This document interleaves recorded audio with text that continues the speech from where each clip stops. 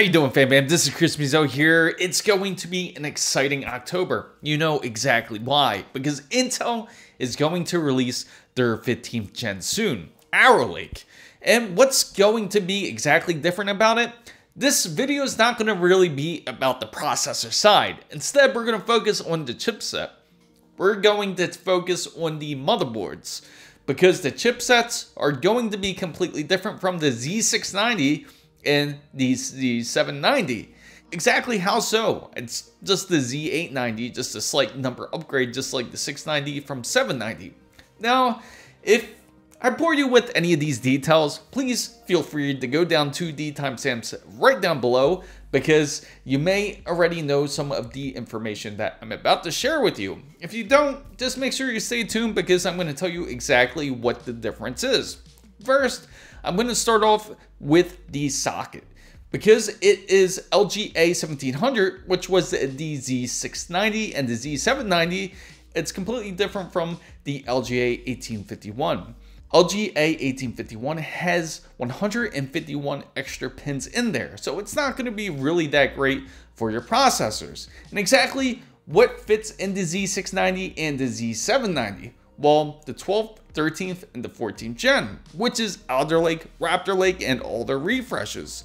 Now for the new 15th gen to about the 17th gen, just to say, for keepsake, it's not for sure how long they'll continue this generation for, but we can say Meteor Lake, Arrow Lake, Lunar Lake are going to be processors for these motherboards.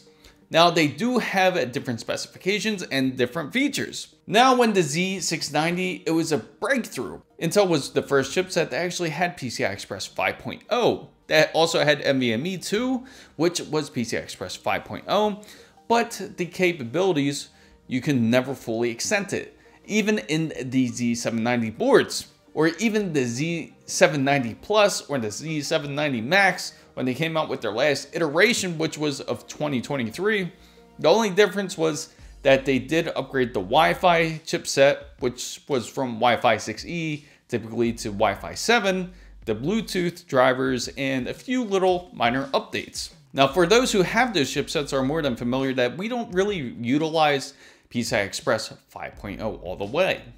Why exactly?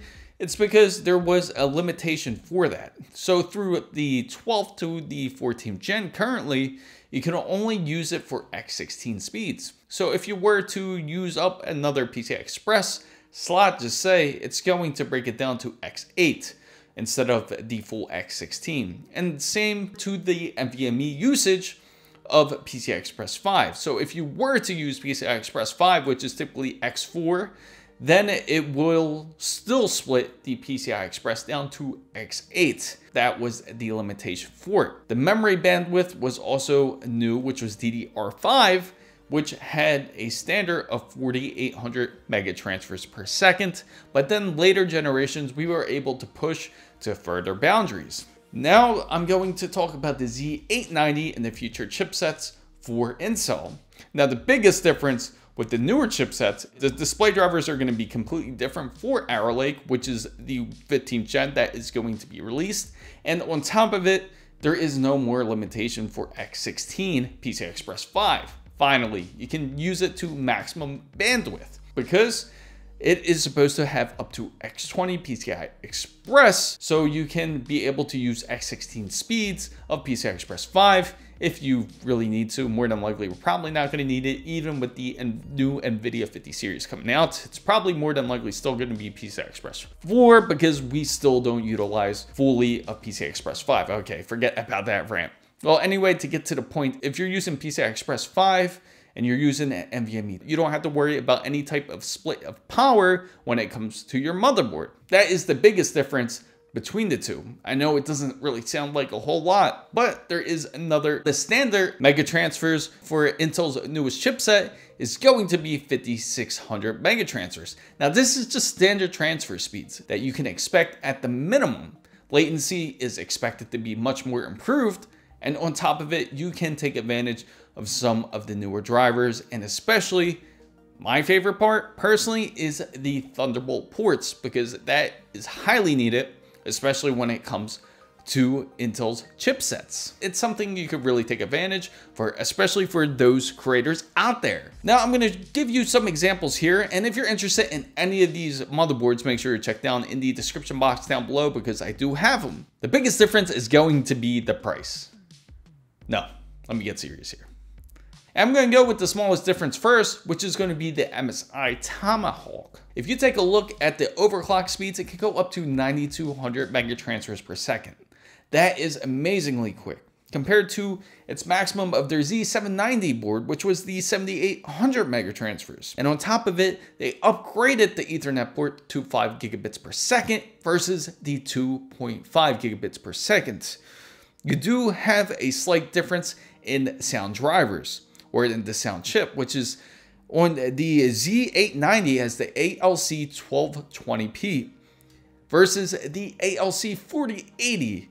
Now it sounds bad, but I promise you it's really not that bad. The biggest difference is that actually the 1220p has a better DAC, and the ALC 4080 is just a single chip audio codec. So instead it uses a built-in USB. The difference also is that you have one PCI Express 5 and 3x PCI Express 4 compared to the Z790. Now you do have two Thunderbolt C display ports versus the one HDMI port and one display port for the onboard graphics of Intel.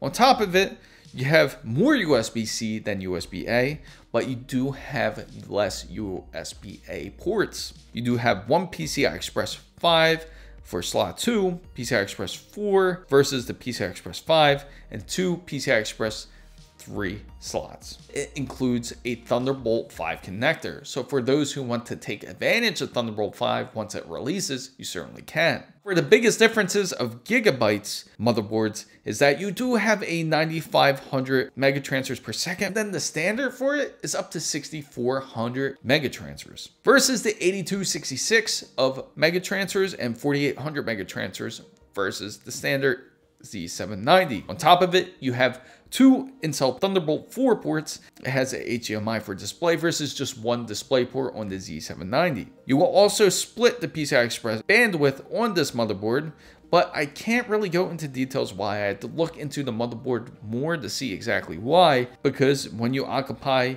the M2D, the CPU, then it will split the power.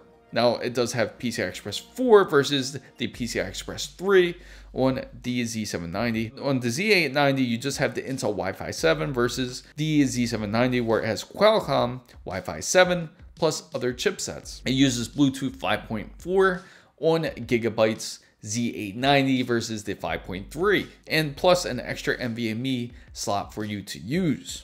On top of it, you have two USB 4 ports, which is completely new. If you followed, or if you have a Z690 and Z790, you know that was completely missing. And USB 4 is going to be USB-C ports, not going to be USB-A ports anymore. It has 6 USB 3.2 ports, and it has 6 USB 3.2 Gen 1 ports, 1 USB 3.2 Gen port, versus the 8 USB 3.2 Gen 1 ports, the one chipset of 6 USB 2.0, versus the 3.2 Gen 1 USB-C, 7 USB 3.2 Gen 2 ports, USB 3.2 Gen 1 ports. And there is no need for any Thunderbolt expansion compared to the Z790 4GB or its master. You had to purchase the expansion card to take advantage of any quicker speeds such as USB 4. Now, the biggest board, I gotta say, and it's quite impressive, is Asrock's Taichi motherboard, because you gotta hear these differences here. Now, the Z790 has a higher phase count compared to the Z890. They do use a lower phase count, minus and plus 5 amps. You had 20K black caps versus the 12K black caps, but they both are Japanese constructed. You have Wi-Fi 7 versus the 6E.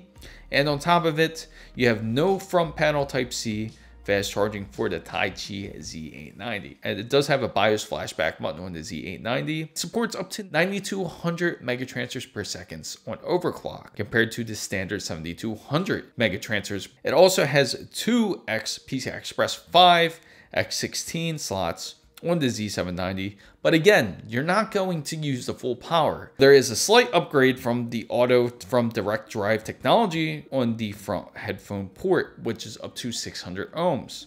On top of it, the Z890 has up to 2 USB 3.2 Gen 2, 8 3.2 Gen 1 Z890 ports, and it has also 10 3.2 Gen 1 ports. On top of it, the Gen 5 NVMe without loss of power, SATA cables, versus the 8 that the Z790 had. Very minuscule difference that you will see between the two. It has 3 thermo resistor cables. That's going to be to check out the temperature, 2 CPU fan connectors versus the 1 CPU fan connector and a AIO pump / water pump. It's still not slow, either one of them.